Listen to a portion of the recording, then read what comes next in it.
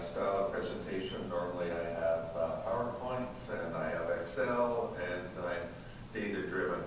But I'm going to talk about it in a slightly different way today. And when I was asked to join today, I started by thinking about the option, and some of it, as you've heard, call it hybrid versus removal. I changed that in my mind. I changed it to, is it about people or is it about cars? Or as Paul said, about access to the waterfront. And I believe my choice and all of our choices should always be people, and especially assuring the future for our children. So I'm happy that Councillor McConnell invited me today because I want to know that choosing people before cars and to try to persuade you that that's the right way to go is in the best interest of our city. So I want to give you some view of myself at Ryerson. And I think back to 10 years ago when I came to Ryerson. If you think back then, Maple Leaf Gardens was sitting empty. And Ryerson was downtown Toronto, but was really hidden. And there were trucks and there was traffic on our campus where students were crossing. In response to those phenomena, we developed the Ryerson Master Plan that was launched in 2008, and it really was built on three principles. One was design excellence. The second was to celebrate and support density. And the third and the most important was the principle that we call people first. And the university culture called people first was the yardstick under which we measured everything. People first built pride at the university, and in a few weeks we'll see that same pride as both the Pan Am and the Parapan Games. Basketball will be at the Gardiner, or now what we call Mattamy. And with the great support from the city, Gould Street was closed from cars. Imagine. And now on Gould, we have a new photographic gallery already ranked among the best in the world. And this would never have happened unless Gould was closed and people first was the strategy. This February, we opened the Student Learning Center on Yonge at Gould as our new campus gateway. And it's true, the building is spectacular. But what is even more spectacular is that the students adopted that building within an hour. Why? Because they were proud owners. And sometimes it means taking a leap of faith.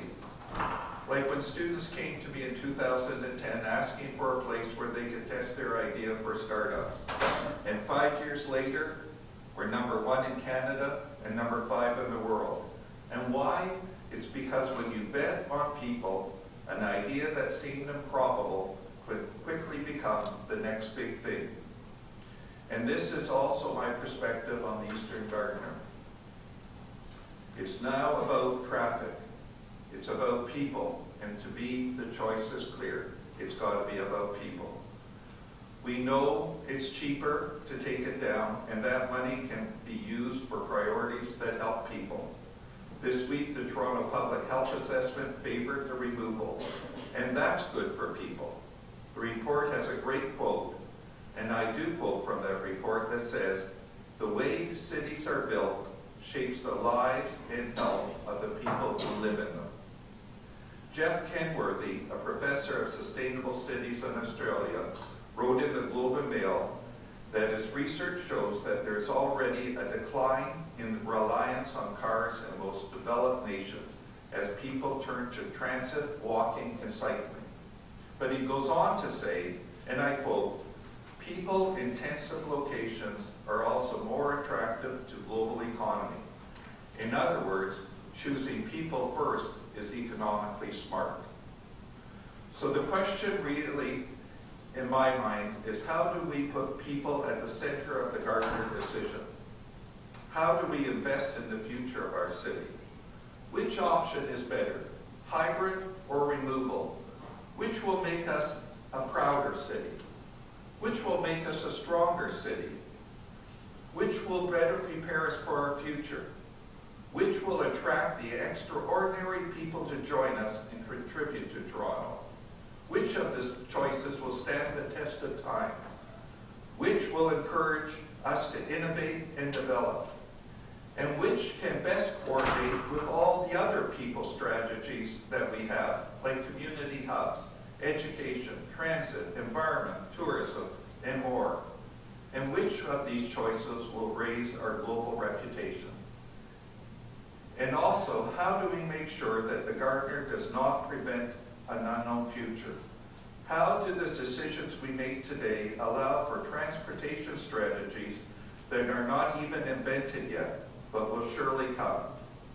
In every one of these cases, putting people first is a better result. Take down the Gardiner. The great thing about this whole discussion, as Paul said, is we're not alone. There are many, many examples of cities that wrestled with the implication of tearing down an urban highway. And you saw in Paul's presentation the results. The circumstances, of course, are different, but one thing is always the same. No one was ever sorry they made that decision to tear it down. Invariably, the results are good for people. Greater walkability and bike trails, better green spaces and parks, better access to the waterfront, a rise in property values and neighborhood desirability, economic development and modern innovation, and a sense of place. Councillor McConnell began by telling us that this is a lifetime decision. So perhaps the most important part of all of this is to remember that our decision is for our children and their grandchildren. And we can never go wrong in making our decision for them and not our immediate convenience.